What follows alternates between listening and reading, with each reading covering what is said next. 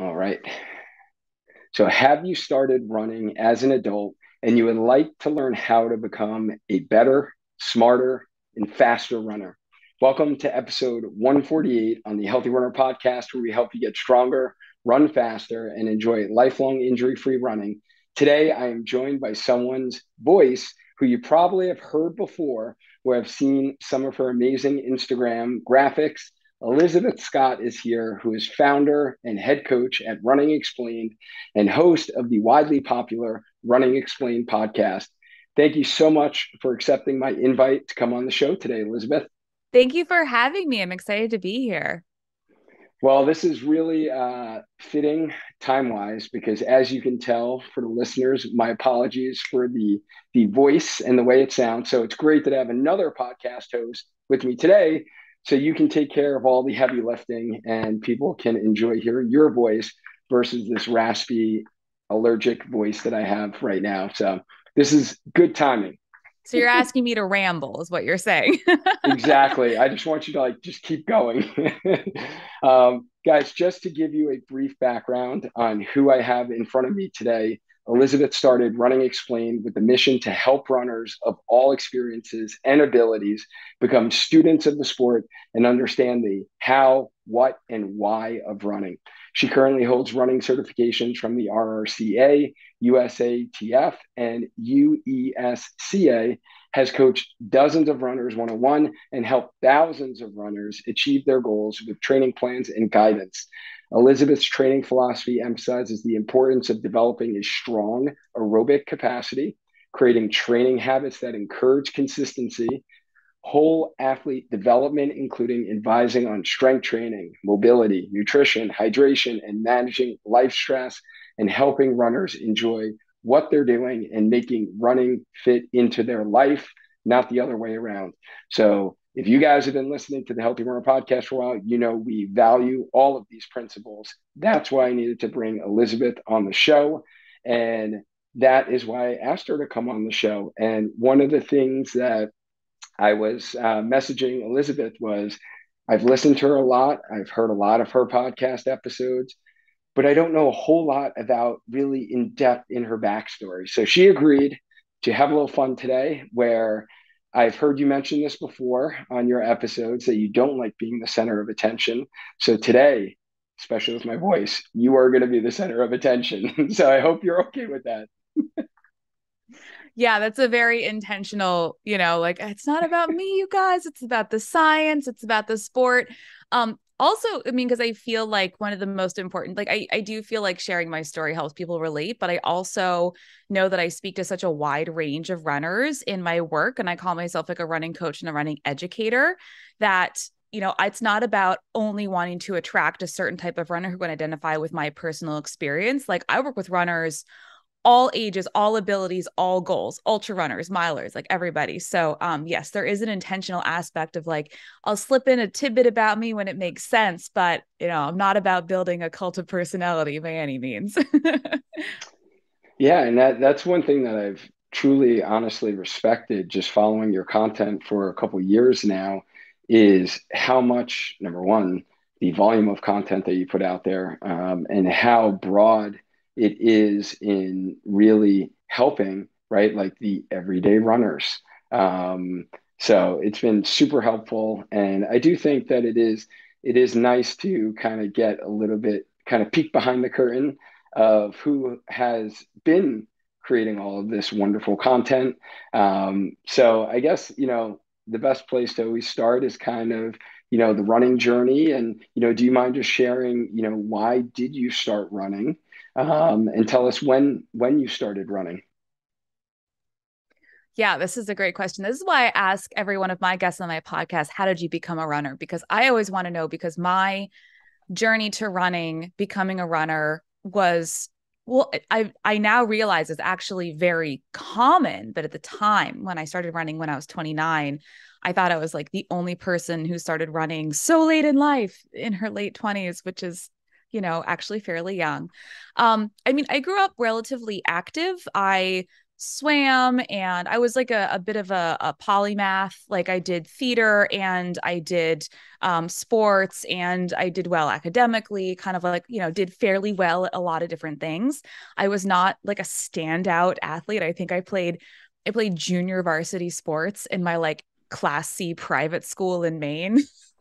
Just like you have to be like, if you show up, you're automatically on junior varsity. Like that's the threshold for I know that some high schools like actually making junior varsity is a big deal. Not the school that I went to. If you showed up, you were automatically on JV.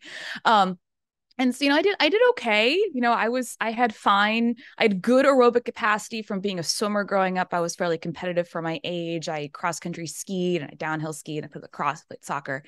And then later in high school and then in college, I discovered that I really enjoyed drinking a whole lot more than I liked exercising, like a lot more. Like that drinking was all the only thing that I really wanted to do. Yeah. What And college did you go so, to? sorry. Sorry. What college did you go to? I started at Washington University in St. Louis, Okay. and Yeah. then my meandering path through several years of like I took a break because I was dealing with some pretty serious eating disorder and substance abuse issues in college. It was generally suggested that I take a break and seek treatment. So I actually went to inpatient treatment for a really serious eating disorder at that time. And then I kind of like, meandered through some things. I actually finished my degree when I moved to Portland, Oregon and graduated from college there. But, for a long time, especially there's like a decade in my late teens and mid to late 20s where when I exercised, it was sporadic at best. I think the longest period of exercise, like continuous, staying active that I put together, I bought 3 months of personal training lessons at a gym on a New Year's discount. And I was really, really serious for those 3 months. And then like I just stopped going. So yeah, there are all these things where I just was sedentary and I was drinking a lot and I was really unhappy, generally speaking, but I managed to kind of keep my life together. I got married, like we bought a house, like all these things. And then something, I moved when I was 29, we moved and it'd been one of those things. And if anybody who has issues with alcohol or drugs or any sort of addictive compulsive behaviors, like you'll understand that, you kind of get to this inflection point where you're like, if I keep doing this, it's going to get really bad or like I can stop. And so for a lot of people, especially dealing with, drinking, it's so normalized in our culture. I feel like it's becoming more acceptable to not drink, but like, I don't know about you, but like drinking is really common amongst almost everybody that I know. And, so to have it be like, I don't have a problem. Everybody does this and be like, I think I have a problem, but like, why would I want to stop and lose all my friends? Like, it's a very classic progression of like, anybody who's, like I said, been through issues like this. But I got to this point where I was like, okay, what I'm doing, this is not normal. I feel terrible all the time. I got to the point where I didn't want to stop. I didn't want to stop. And then I wanted to stop and I didn't know how. And then I got to the point one day where I woke up one morning out of the blue and was like, I'm done. I'm just done with this. I do not want to drink anymore. And like that was it. And I understand that not everybody's sobriety story and recovery story is like a light switch like this. And there are people who, work hard every single day to stay sober, to stay clean. And I understand I'm lucky that I was able to have the decades of like therapy and support from my family and be in a place where my brain could like be like, we're done. Thank you, but we're done Hmm. here. And so newly sober, baby deer, wide-eyed, I was like, I would like to lose some weight because after a decade of drinking, you're not necessarily in the best place health-wise. And I was definitely heavier than I wanted to be and was not uncomfortable. I was uncomfortable in my body for a bunch of reasons. So I decided to sign up for a local 5K to start running because I realized that running, cardio, great way to lose weight, right?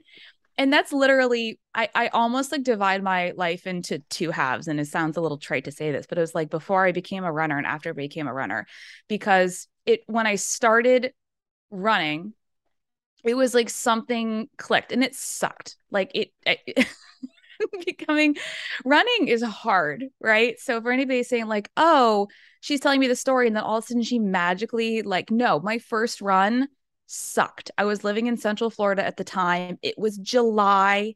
I was wearing cotton. I was incapable of running a mile. I don't even think I completed a full mile, including walking. But it was something where I just I, like it got a hold of me in a way that other signing up for other, things and putting money where your mouth is like had never really grabbed me before. For some reason, this grabbed me. And I just kind of kept going. I don't know how this happened, but I ended up not only running that 5K about 2 months later, I also, to practice for my 5K, I ran a 10K race. And then 5 weeks after that, I ran a half marathon. And then like 5 weeks after that, I ran a marathon. So like I'd gone from like sedentary Wow. drinking myself to death on my couch to running a marathon in 6 months. And for those of you, and I know the physical therapist and you was like, oh dear God. Yes, I did get injured. For those of you who are asking, I did experience IT band syndrome, shin splints. They were relatively mild. I had some friends who were runners who I was like texting, being like, why did the outside of my knees hurt? And they're like, it's IT band syndrome. And I Googled it and I was like, oh my God, cool. Like there's an answer for this. And going through this like crash course in running in 6 months, like like buying books. Like I think the very first training book I ever bought was Hanson's Marathon Method. And then I bought Matt Fitzgerald's How Bad Do You Want It? Kind of like the two core, like an introduction to training and like an introduction to the mental side of the sport. And then I also think like, oh, this pain on the outside of my knees, IT band syndrome, all of these things that I have questions about, I think these things all have answers, so it felt like I had all of a sudden realized that instead of just trying to chart my way blindly through the jungle of this, like with, my own machete, I realized that, wow, actually this stuff all has an answer behind it. And so that was really, when I think back to it, kind of the very first beginning of what I started doing today. I'm also the kind of person where it's like, I like to know the answers to things. Like if you have a question, I will Google it. Like my husband calls it Elisabeth splaining. Like I like to Elisabeth explain. So I think it's also in my nature, but that really understanding, okay, we're not in the dark here. There's also this cool, really confluence of psychology and physiology and, what it means to push yourself. And I just absolutely fell in love. So, and it helped that I did decently well in my times too. I think that we talk about the aptitude of runners to be resilient and durable in running. There are some people who, if they did what I did, and went from 0 to 50 miles a week in a marathon in 6 months, like they would probably break their legs. And I don't mean that, like you literally will hurt yourself. And then there are some people who would take that and say more, so a little bit of luck, a little bit of I want to say misplaced confidence, but like, yeah, that's how I fell backwards into becoming an endurance runner in my late 20s. Wow, there's so much there. Thank you so much for sharing. And yeah, I learned a lot of new things. I didn't realize how many places you lived in. So currently you reside in Connecticut, I right? do. So you're here in Connecticut. What brought you guys to Connecticut? My husband, his work. Okay. Yeah. All right. Did you originally grow up in St. Louis area? No, I'm actually from Maine originally. So I'm a New England Oh, girl. okay. Yeah. Okay. All right. So original New England girl went out west, was like Midwest. You've been everywhere. Florida. You've like Everybody's experienced surprised by every that. It's climate. so funny. Like, I don't know. I mean, I have friends who maybe it's because when you grow up in a state like Maine where most people leave, and then a lot of people end up coming back. But it was very normal. It's like, of course you leave. Like most people don't stay. And so, and the people I went to college with, like the people who were from St. Louis were like, oh, what do you mean you're from here? Like you chose to go to a school, and I obviously understand that's not a lot of people, live close to where they grew up and went to school in the state they grew up in. Like that's all very normal. I definitely grew up in an environment where like it was really common to like go live somewhere else or move out west and then move back or move around. So even overseas. not yet, but I know people have done it. Wow. I love it though. And yeah, thank you so much for sharing some of your backstory, just because we do definitely get this sense when we get introduced to someone via social media, podcast, or whatever, and you see all this amazing content that I spoke about that you put out there, right? And you hold, this person, you're like, wow, this person must just like have had the perfect life, right? Things have always must have come easy to them. They've just must have came out of the womb running, right? And they've just must have came out of the womb like never having trouble in their life or obstacles to overcome. When the reality of the situation is, the more people that I come in contact like yourself, you see that they did come from struggle, and that's usually what is either the fire or the spark that kind of gets the fire ignited in them to either make a lifestyle change, or that set them along this kind of trajectory towards success. And I think you sharing a little bit about some of the difficulties you had in the college days, right? And eating disorders, like, so prevalent in our society today. And then just talking about some of the struggles that you had with sobriety. Like, thank you for sharing, honestly, because I think the more that we normalize some of this stuff, right? And, it helps us all help one another. And I talked about, on the show before, some of, the issues that I've had with some anxiety. And I think, the more that, folks like us do mention this, so people don't think that, hey, we just born into greatness, right? And, have been successful and it must have come easy. I'm sure that decade of your life was certainly not easy.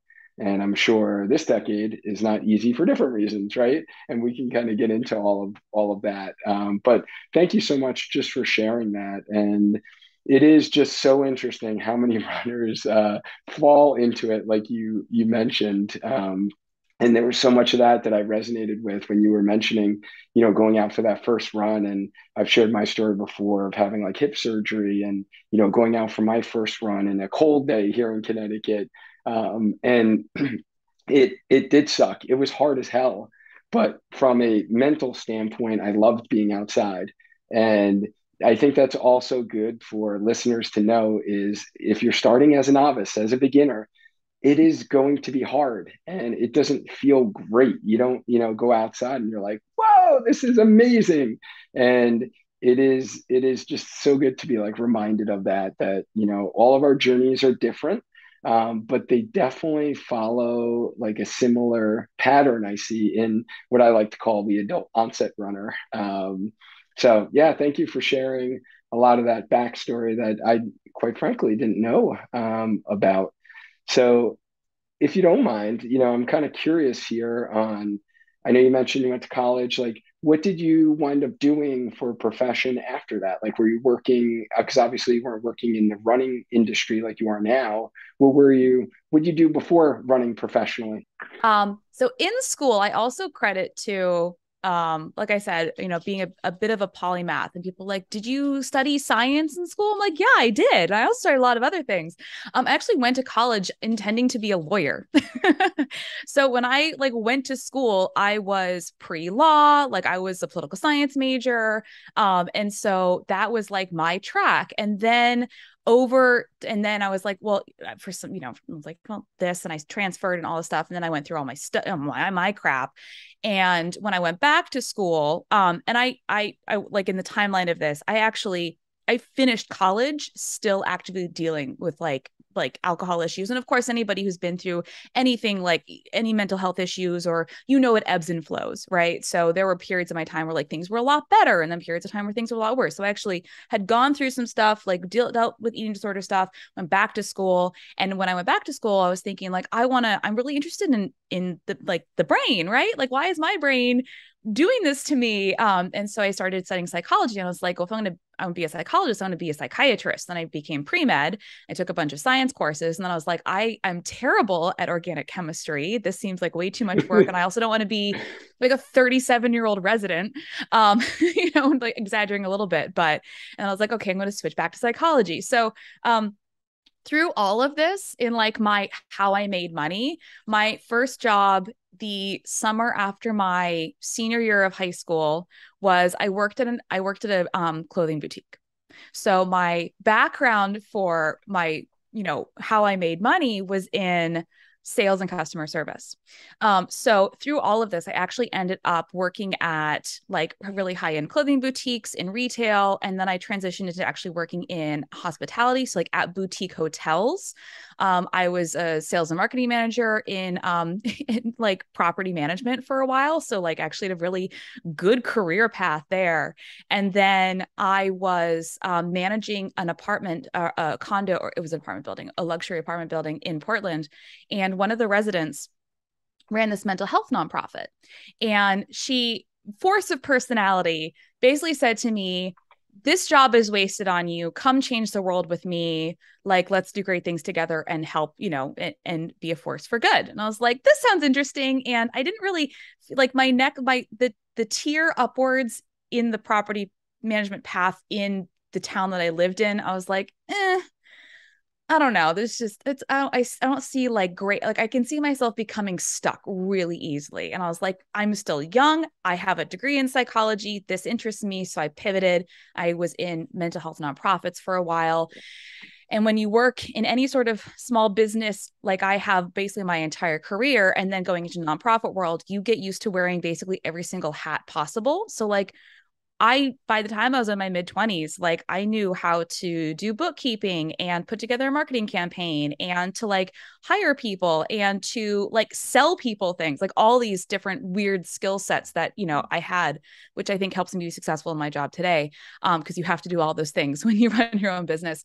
But so I did that for a couple of years, and then we moved, like I said, and I decided I was kind of done with that phase of my life. So I went back into property management in Central Florida, where there are some truly unbelievable private homes to help people manage.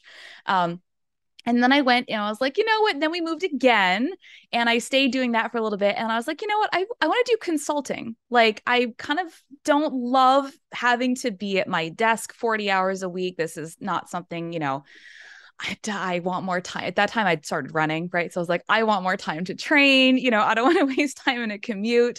So I started doing consulting as a small business consultant. So especially for people who run small businesses, most people are not experts in they're experts in like what they started their business in, but they don't know how to like run payroll or set up, their website or all these types of things. So I did small business marketing there. And then literally like fell backwards into this. Like I had been on Instagram for a while. I had my own like Instagram account for me personally.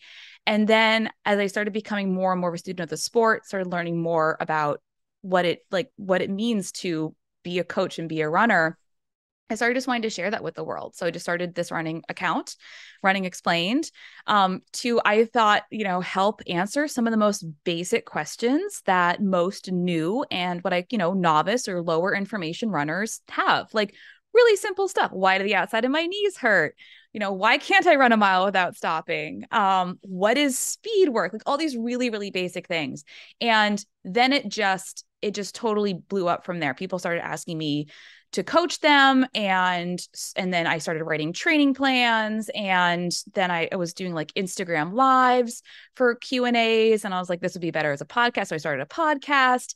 And then eventually I was able to quit my consulting and focus full time on what I do today. So that's the short, long story.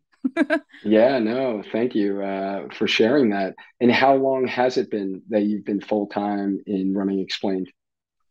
So there were some consulting, I would have wanted to be full-time longer. I had some consulting contract obligations that I had to fulfill. But I have been like 100% in on this business basically since the beginning of this year, 2022. Yeah. Wow. Yeah. But it's been No, like that's 80 to 90% of my job for the past, 2 years. right. Right. Awesome. So if we can, that's great that you kind of shared like how you basically started, right? Your own business. And I think it seems like the logical step that you were consulting other small businesses. So why not open your own, right? With your passion and this new passion of running that you've fallen into. So what would you say has been your biggest accomplishment as a runner? Mm. My biggest accomplishment as a runner. I'm very proud of my Boston qualifying marathon time. That's um, fantastic. Where was that, by the way? yeah, that was at Hartford last year. Oh, that was Which, last year's yeah, Hartford. last year's Okay. Hartford. Yeah.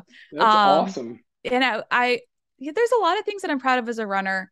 Um, I think one of the hardest things about being a runner and being a person is that when you ask a question like that, my mind immediately goes to all the things I haven't done yet. That like, oh, I've done this, but that would be more impressive. Like, yeah, but like I want to tell you all the things I want to do or think I'm capable of, right?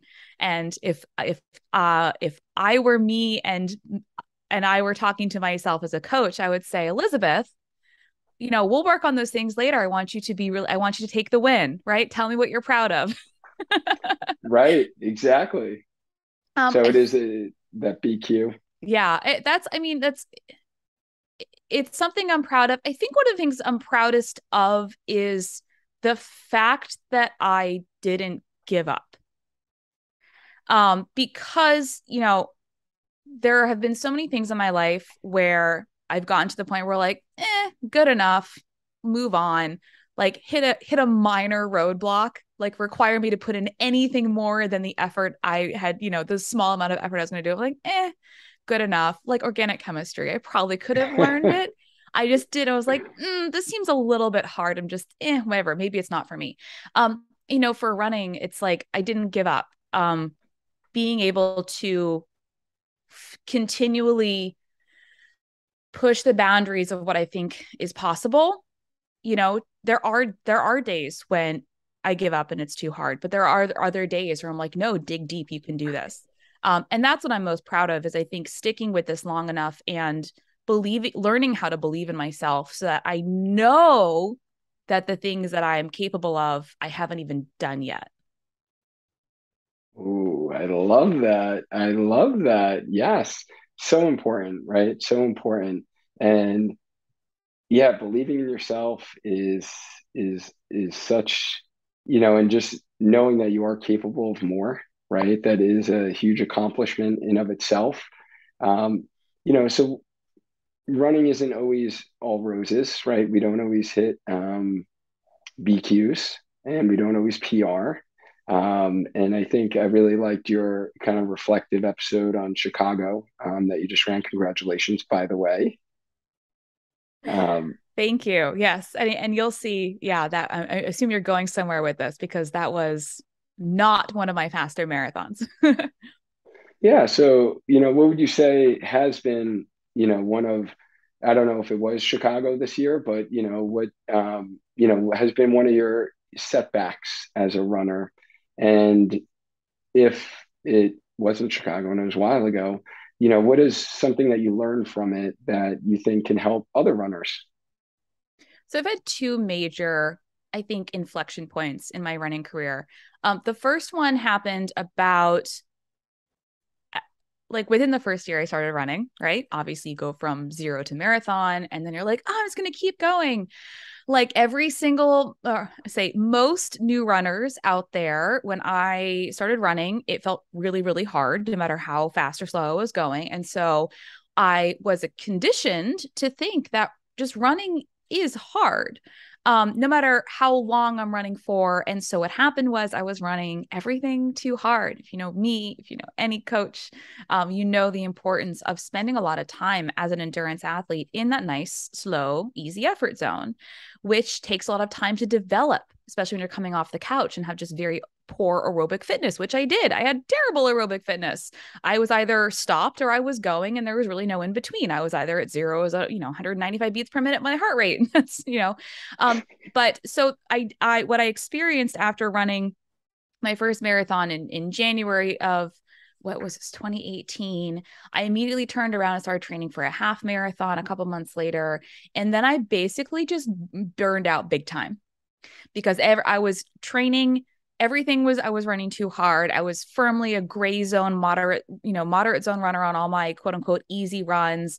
I was doing all my speed work at my wishful thinking goal paces, not my actual current pace at that. So I was just revving the engine way too hot. And I just straight up burned out. And so I took some time, like I took a couple months off and was like, this doesn't seem sustainable. And then I picked up another excellent book by Matt Fitzgerald, 80-20 running. And that was like my conversion. That was my, what's what they say about I was born again into the importance of, aerobic development, easy days, easy. And when I returned, after taking a couple months where I barely ran, coming back and basically doing run walk to develop my easy effort zone and slowing weight on my easy days. From there, that was like now I see how this is supposed to go. And I made big gains in a relatively short time just because I figured out how to train properly. Again, another kind of light bulb moment in the past to like all of my questions actually have answers. Let's try to figure out what those are. And then I think the second kind of not even a setback, but something that you said when you introduced me, is, talking about stress management and developing runners as holistic individuals. Our training does not exist in a vacuum. And so often runners don't understand the impact of the context, like what's going on in their life has on their running. And that's really happened for me in the past year, 18 months or so. And the great irony of this is that as I have been growing my business as a running coach, the stress of that has impacted my own training to a relatively large degree, which sucks. It's like, I want to have both and I'm trying to figure out how I can have both, but to, in real time say and realize, oh yeah, this is a huge amount of stress. And that's why I'm not able to put up the volume that I could when I was, working jobs that I didn't, that were less intensive, less personally, important to me.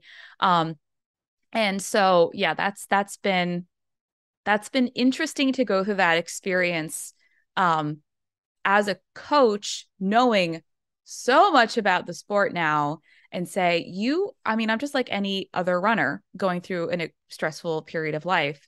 But I have to say, and so I feel like that really culminated with having a just a really bad day in Chicago. But I also feel like I definitely have a path forward. Like, I think there's always, when we're talking about the sport, like there's always hope, and just kind of charting the path forward. Like, I know what I need to do on many facets of my life to right the ship and to chase the performance goals. And if that means doing a little bit less in my business, like I'm okay with that, because it's not about, like, at the end of the day, like I need to live a life that I am proud of and happy about. And so that's why I've hired coaches to be on my team, because I know I can't coach everybody in the whole wide world, working on ways that I can, reach more runners that is still impactful for them, but does not mean that I'm working 100 hours a week, like those types of things. So yeah, I think those have been two really big, points or experiences of growth as a runner in the past few years. Yeah, so what I heard there is really kind of walking that fine balance point, right? You get to a certain level. I think every runner has been there in the beginning. You make the rookie mistakes, you burn the cylinders, you're in the gray zone all the time. And I hope you guys who are listening to this heard what Elisabeth said about slowing down the easy runs, right? It's the most common thing that we coach all our clients, and I'm sure you do as well. And the most common mistake most runners are making. And there's so many runners who have gone on to, take that next leap in their running journey and have this big growth point as a runner once they actually slow those easy runs down. So I think that was a huge point that you made that I just want to reiterate. But then also the balance of life, and whether it is, you have new kids, you get a new job, you have a thriving small business that has grown, I'm sure, for you exponentially, right, in a small amount of time, and you're dealing with that business growth and dealing with the stressors of being an entrepreneur and a leader now of a team of coaches. And yeah, I've definitely felt all of those myself and can relate wholeheartedly. And you're right, it affects your own training and the things that we preach to our runners in terms of recovery, sleep, right? Like all the things that allow us to perform where we want to perform. And I'm sure there's many runners out there who relate to that. And, I think there's really two aspects to look at, right? Is the performance aspect of whatever the time says on the clock and whatever time goal you have or PR goal or BQ goal, right, that you have, or is it the I'm okay with not chasing those goals right now because running is a part of what I love and it's a part of my life and it gives me so many mental, physical, right, emotional benefits, spiritual benefits to my life.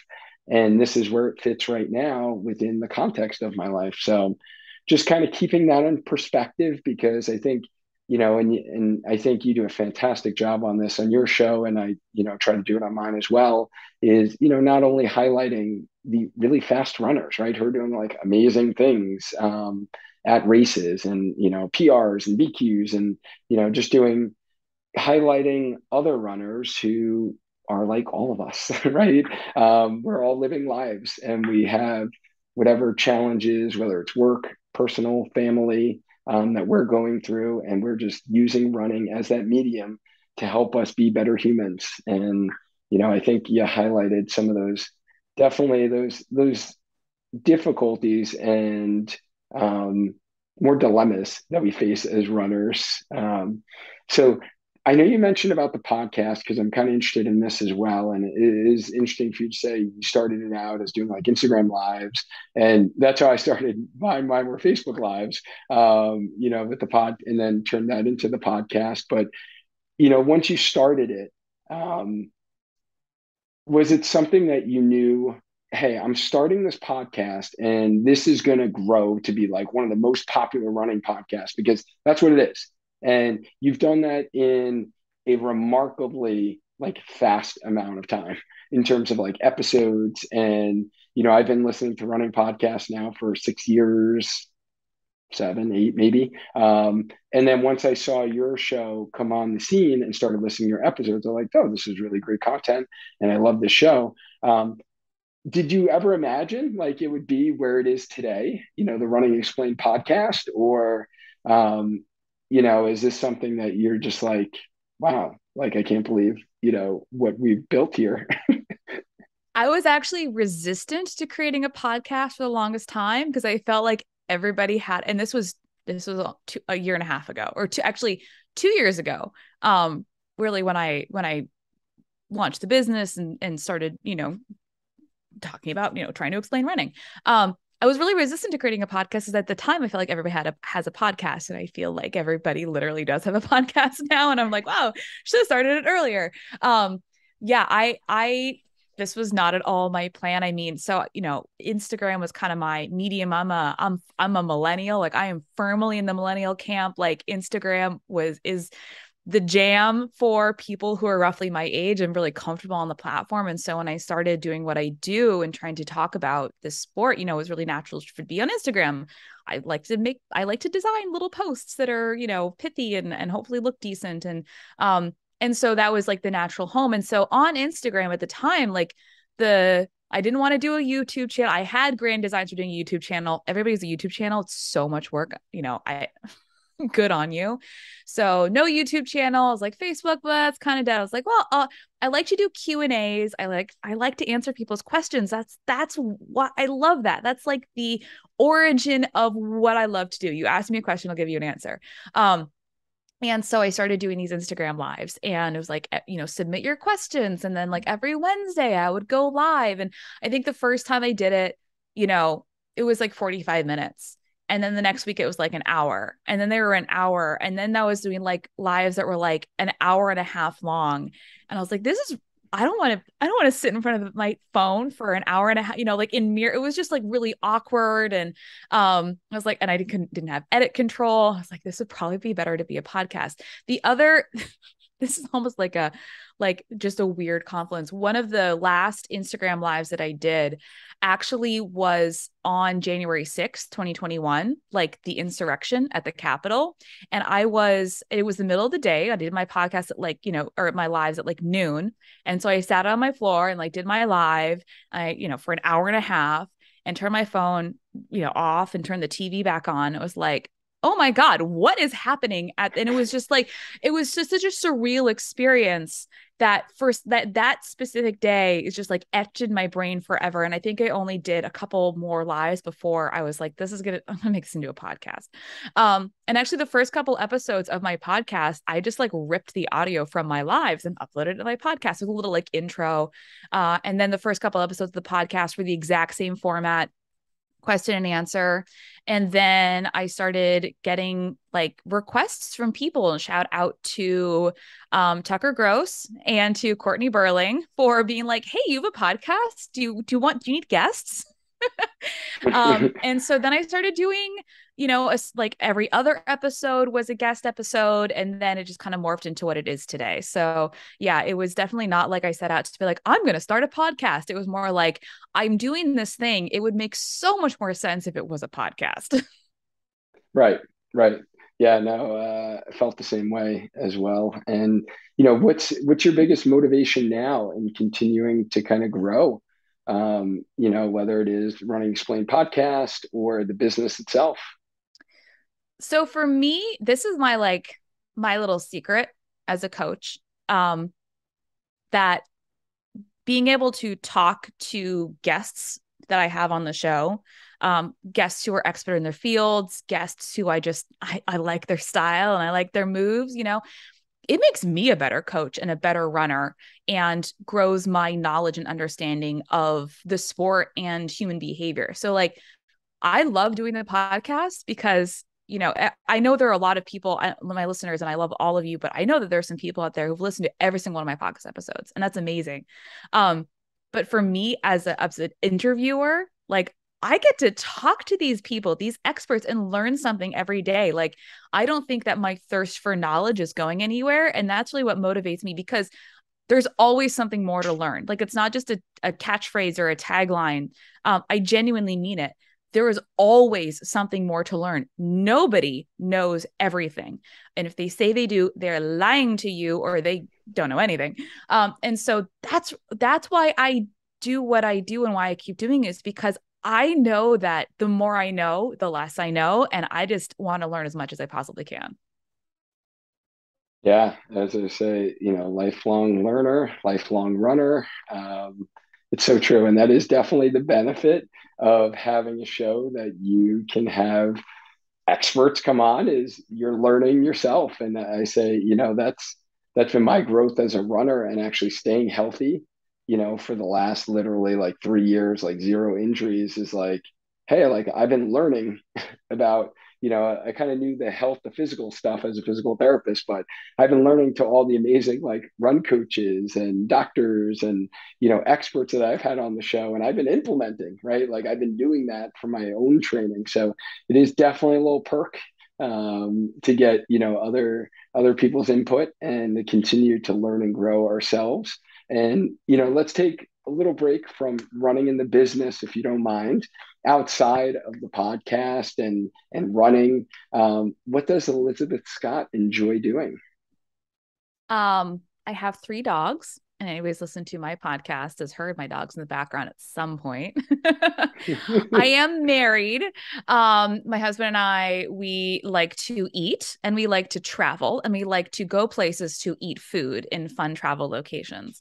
So those are kind of the big family points. We're about dogs, we're about travel, and we're about food. I'm also, in case you can't tell, like a very much like I can figure this out kind of person.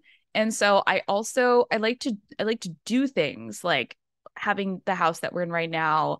I've been spending time gardening, and I like to do little renovation projects. And the big project that I'm looking forward to, I'm actually going to attempt to gut renovate one of our half bathrooms. which has been like, I did this in a house we owned previously. And that was a newer construction house. This house is not new. This house is like 60 years old. And I'm very excited about what I might find behind those walls. So yes, those are my completely non-running related interests. Nice. So some working out in the garden. Yeah, my gardens have definitely taken a backseat to my time and all the other business related stuff. And I got two busy teenagers, so their sports and all of that. But yeah, gardening. I used to love getting out in my yard and spending time there. I've never renovated a bathroom. I don't think you want me to. Yeah, that is definitely not my strong suit.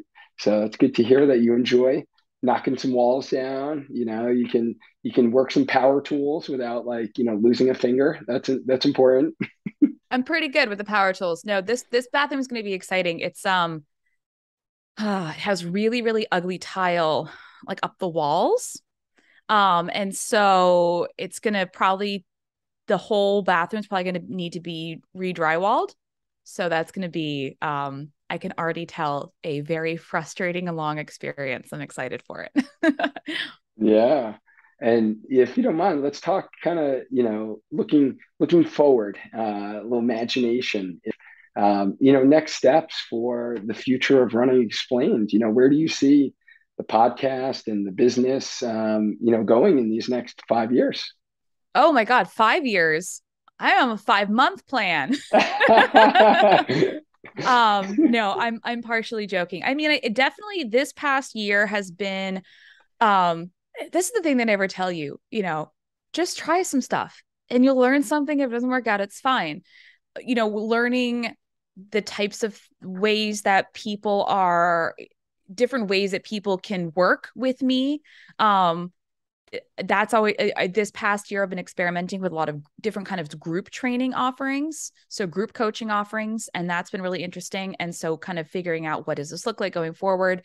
My team of coaches, I have 6 coaches now. They're all amazing. We all, like, everybody kind of has their own niche, but I'm excited to, when the time comes, I know that team will grow even more next year. So hey, if you're looking for a running coach, I got 6.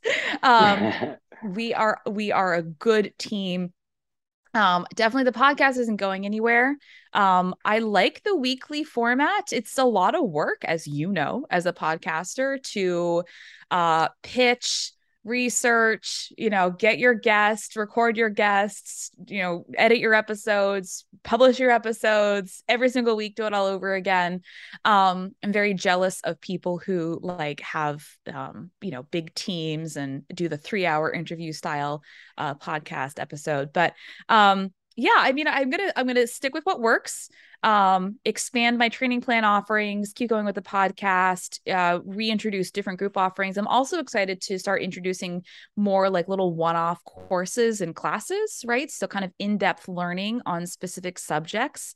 And I just debuted my first one. It's a masterclass on how to understanding and setting your heart rate zones with training. So, this is a really, really common question that I get, that, if I had an hour to counsel each runner for free in my DMs every day, I just unfortunately don't. And so, creating content where it's like, I get this question a lot.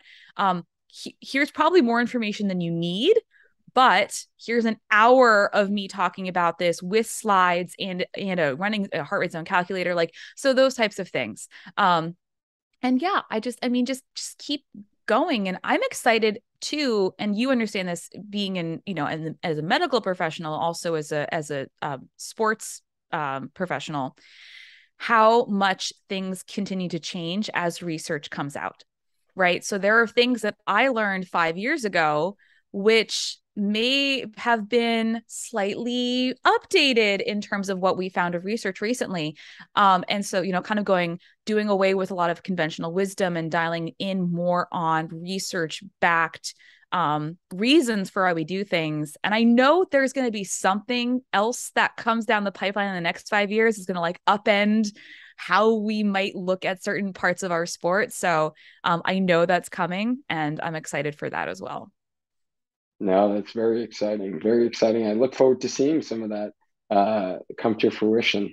So I'm going to hold you accountable if you don't mind. This is always tough too. I will say, and you will of course appreciate and understand this, is that, when what we do as professionals and educators in this space is that we go on the best information that we have at the time. And the research and the science does come out with new findings. It's not us changing our mind. It's science doing its job. Science is supposed to change what we know. So if 5 years from now, you hear me say something, you're like, yeah, but you said in 2021, I'm like, yeah, well, guess what? Science. Exactly. Yes, we evolve. We learn more. Absolutely. Yeah, we make the best recommendations based on the current evidence out there, right? And yeah, sometimes it's strong, sometimes it's weaker, but you're presenting whatever is available at that time. So I've only done this a couple of times on the podcast, Elisabeth, but I feel like you're going to be like game for this. Are you ready for like a little spark lightning round? Yes, I love these. These would be more like fun-based questions. Okay, let's do this. So on your runs, are you a music or a podcast listener? Oh man, I've gone through phases. I used to be hardcore music, and then I was hardcore podcast, and then I was hardcore music, and now I'm actually hardcore silence. Wow. Okay. All right. Favorite go-to running song if you were listening to music or race playlist? My race playlist is all over the place. Thunderstruck by AC/DC is always on there though. Okay, awesome. Favorite vacation spot? You guys have traveled around a lot, but where is like your dream vacation spot that you and your husband like to go? London. I'd live there if I could. If I were a billionaire, I'd live in London in a heartbeat. Awesome. Any recent Netflix binge? Tried to watch Dahmer. Kind of weird. Couldn't get through it. Yeah, I have not. What else? I mean, I'm very excited. The Great British Baking Show is back. That's been on. And then, of course, just finished House of Dragons. Really well done. All right. So I'm seeing a theme here. I do see you running the London Marathon at some point here. At some point, yes. Not this year. I was rejected and I took that personally. No, I'm just kidding. Yeah, no, I'm running Boston in April. I was going to run London instead if I'd gotten in, but not this year. All right. And is there a favorite movie that you're like, this movie, every time it's on, I could watch it like a million times? My absolute favorite movie in the entire world is The Mummy, starring Brendan Fraser and Rachel Weisz. All right. All right. And I own it I bought it on DVD when it came out 24 years ago. That's how long I've been a fan. And, since we are getting to, we'll be turning the page into November here. What is the favorite Thanksgiving food that you're looking forward to eating this year? My favorite Thanksgiving food is actually when you eat a forkful of mashed potatoes and peas and gravy and cranberry sauce and turkey all at once. All the things. All the flavors on one bite. I love it. I love it. Yeah. As we kind of come down the final stretch here, the last question I asked all my guests, it's kind of like a misconception question. So if you can change, one thing about the misconception of running, what would that be? It shouldn't be hard all the time. It might be hard sometimes, but if every single one of your runs leaves you feeling like a shell of yourself, you're running way too hard. You got to enjoy this sport. And that means slowing down for a lot of your runs. Running slower will not make you slower. Running slower will actually make you faster. Love it. Love it. Such gold there. So guys, I hope you guys found this super helpful. In this episode, Elisabeth allowed us to kind of take a little peek behind the curtain here and talk, not only running, but we talk podcast, business, run coaching, life, how she has a fascination with living in London. And I'm sure there's going to be many runners who really resonated with your message today, Elisabeth. Where can all of the runners out there find all of the amazing content that you put out there? Thank you for having me. This was a lot of fun. I don't often talk about myself. Mostly because it's uncomfortable. It's kind of like nobody wants to hear that. But then when I do talk about myself, I've had people reach out and say, talk to me specifically about, hey, like, I think I have a trouble with drinking. Like, what would you recommend? Or say, you seem like you have all your stuff together, but I'm like, yeah, everybody looks that way on the internet. Nobody's going to present themselves as this hot mess. But yes, no, thank you. Like, I don't know what I'm doing. I do know what I'm doing, and I know more every day. So you can find me at Running Explained on Instagram and on Facebook. And my website is runningexplained.co. The podcast is the Running Explained podcast. You can see there's a theme here. I know my branding.